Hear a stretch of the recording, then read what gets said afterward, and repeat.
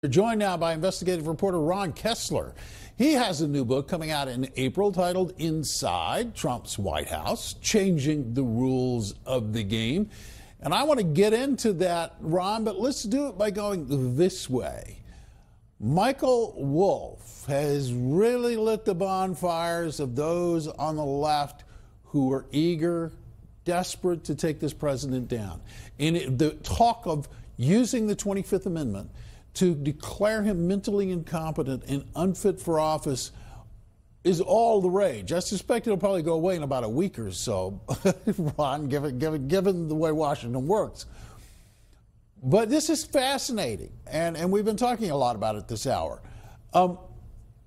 Michael Wolff is a guy who comes with his own baggage, and even people who like him are quick to say he's known to exaggerate. He's known sometimes to even make up stories. What's your take on this book and what's going to become of it? Well, first of all, my book is based on unique access to Trump and his aides. And in fact, I interviewed him last weekend, the night before the Mar-a-Lago New Year's Eve party, and he was perfectly normal, on top of everything. He said that this interview that he's giving me is the only interview he is doing for a book or will do for a book.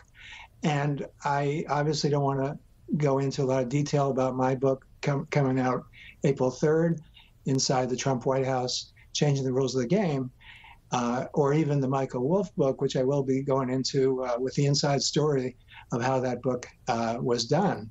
But I do have a personal experience that I can share with you about the book.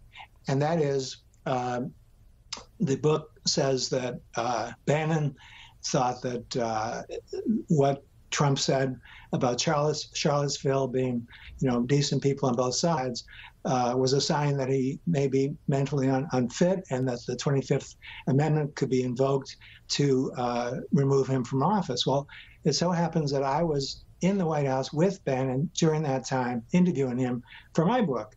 It was a Sunday after 6:30 p.m. It was right in the middle of Trump making these statements, and Bannon was gleeful. He thought it was wonderful what Trump was saying, and he told me that he had talked with him twice, at least twice, on the phone. Trump was at the New Jersey Golf Club in Bedminster.